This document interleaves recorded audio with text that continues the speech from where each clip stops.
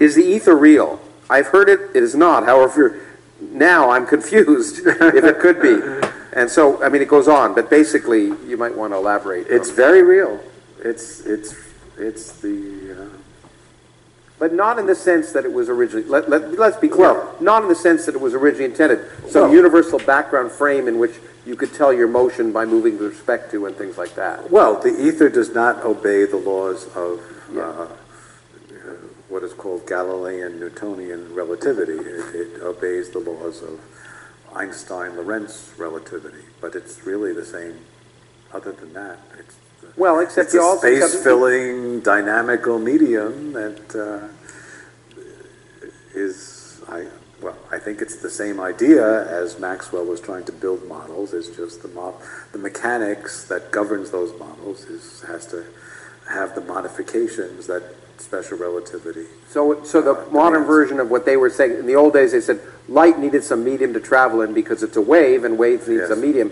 In some sense one would say light are quantum excitations about some medium which is empty space. The electromagnetic, which is your electric and magnetic fields. I would say the modern version of the ether is the more abstract version that Maxwell eventually adopted, which is to say it's a medium made of electric and magnetic dynamical entities we call fields that can fluctuate and support values and support oscillations and so forth. So it's important. I think it's really Einstein.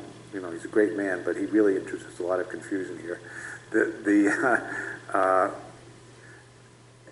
He did not. The basis of special relativity was not overthrowing Maxwell's ether. Yeah. In fact, it was based on Maxwell's equations, nothing else. So I wouldn't say it was overthrowing the ether. It was refining the notion of what the ether had to be. Yeah, but just like your thing about nothing. It's not. Yeah. It's not that you're. Well, I don't know. So every now and then, me and Einstein confuse people. Yes, but it's okay.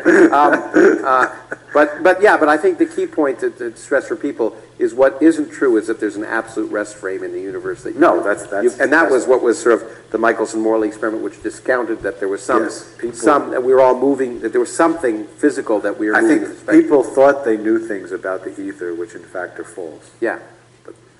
But that doesn't mean there's no ether. It means that they had false beliefs about the ether. It just means it's something different than what people thought before, like nothing. Yeah. Exactly. Right. I would claim.